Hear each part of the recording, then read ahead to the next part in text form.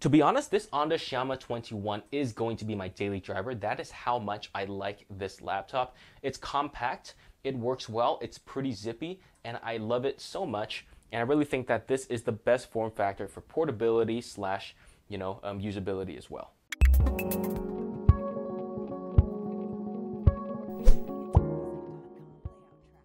All right, let's talk build quality. This thing is a metal laptop. The entire thing is made of metal, and I have to say that it's fairly well built. And the best thing about the Onda Xiaoma 21 is that the metal is solid enough that it doesn't feel like it's going to break, and it feels very solid, very tough, at least compared to, for example, the Xiaomi Air 12, which uses a very light metal that really makes you tend to baby it more. This one, you can be, more careless with it. You can throw it onto your bed, you can throw it onto a couch, and you really don't have to worry too much about it, which is something that's very nice. And the other thing as well is that I really think that a 12-inch form factor is the ultimate combination of portability to usage. For example, if you have now, probably my favorite thing about the Onda Xiaoma 21 is that I really think that the 12.5-inch form factor is really the perfect combination between portability and usability, just like the MacBook 12. Here I have the Onda Xiaomi 21, and here I have the Tech Class F7, which is a 14-inch laptop. So we're going to open the Xiaomi 21 first, and you can see there, this is so portable. It's amazing. And then you have the Tech Class F7, which is actually pretty portable as well. But to be honest, it's just a lot more unwieldy to use the Tech Class F7 than it is to use the Onda Xiaoma 21, just because of how big the laptop is. It feels a lot more unwieldy than what you have here, where this you can carry it around almost like a tablet, whereas this is a full-fledged laptop, and you have to kind of treat it as such also. If you are a person who wants a big laptop, the Onda Xiaoma 21 is not for you, obviously. But if you are deciding what form factor you want, and you want something that's portable, 12.5 inches, I highly recommend it. 12.5 inches, in my opinion, is the perfect compromise. So I really recommend 12.5 over something like a 14.4, even a 13.3, if it's not like a Dell XPS 13. In terms of aesthetics, the Onda Xiaoma 21 is pretty plain. Nothing on the top, it's just gold, which I know some people hate. And on the bottom, all you have are the 4 rubber feet. You have your Onda logo, as well as a M2 SSD slot also. And here you have a very good selection of ports. You have a USB port, and you also have your micro SD card slot. And on the other side, you have another USB port, a micro HDMI, as well as a USB-C, but no headphone jack, which is going to be a deal breaker for a lot of people. And I have to say that I don't use the headphone jack. I'm everything Bluetooth, so I'm fine. But if you need a headphone jack, do not buy the Onda Xiaoma 21. The last weird thing about this port is this is the micro SD card slot. I have a micro SD currently inside, and as you can see, the micro SD actually sticks out a little bit, 1 to 2 millimeters from the actual body itself, which means that if you accidentally hit, for example, I'm going to try doing it right now. I'm going to hit this.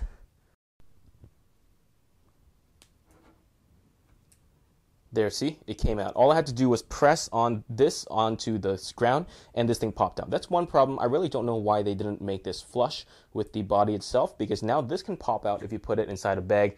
Annoying, but not a deal breaker in my opinion. I'm going to open up the lid now, and you will see that the lid doesn't actually open too far. That's maybe like a 120-degree incline, whereas most other lids actually open to maybe kind of like this, which is actually a much better, it's much easier to use if you can open it wider. But for this is the maximum you can open it, and anything more and you're going to break the hinge.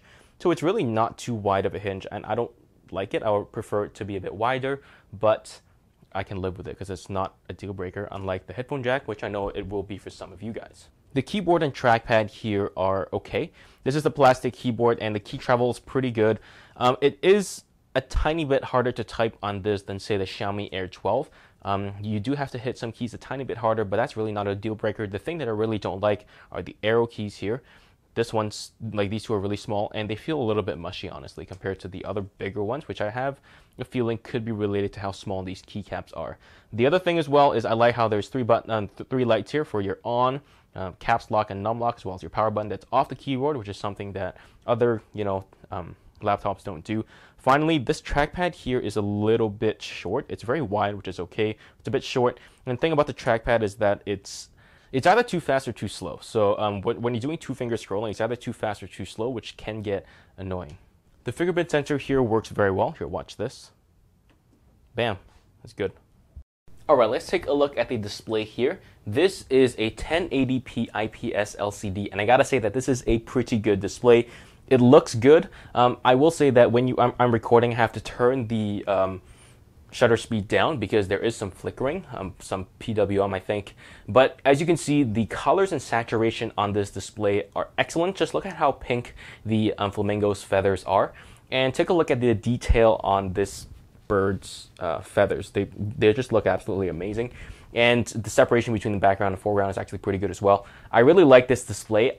I really like it for watching TV shows especially.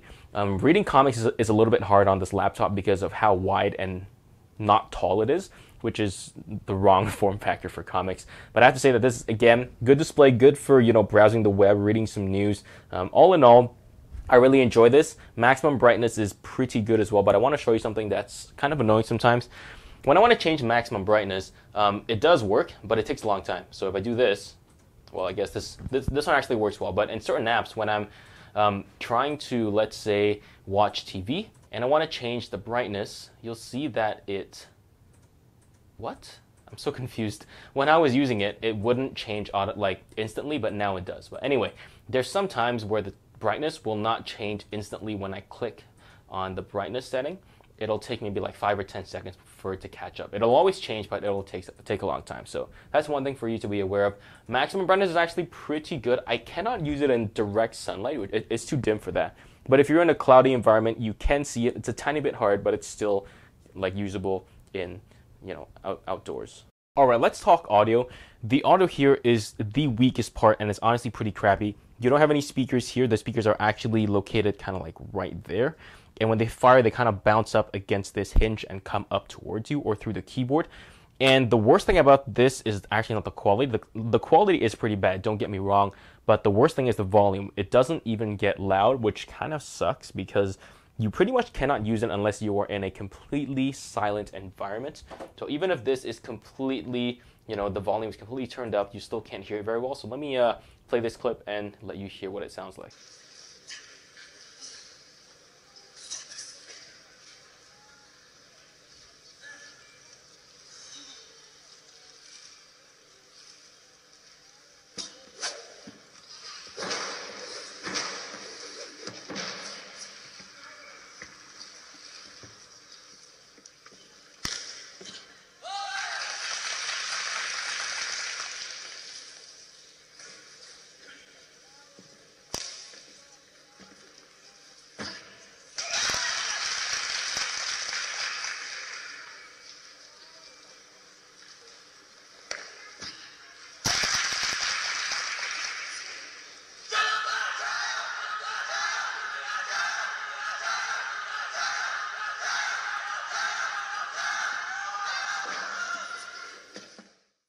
All right, so let's talk battery life of this laptop, and I'm gotta say I am incredibly impressed with how good the battery life is in this laptop. So let me talk a little bit about that. It has a 10,000 milliamp hour battery, and I was able to get an average of 8 hours of screen on time, which is absolutely amazing considering that other laptops that are very similar get worse battery life. Even the T-Book Air, it's less consistently 8 hours of screen on time. Sometimes I'm even able to get around 9 or 10 hours of screen on time if I turn the brightness all the way down, if I'm using it, in pitch darkness. So that's actually super duper good. And that is definitely a selling point of this laptop. Very, very good battery life coming from the Onda Xiaoma 21. All right, let's talk performance for the Onda Xiaoma 21. And I gotta say that even though this has an eMMC instead of an SSD, this is still a very, very zippy little device.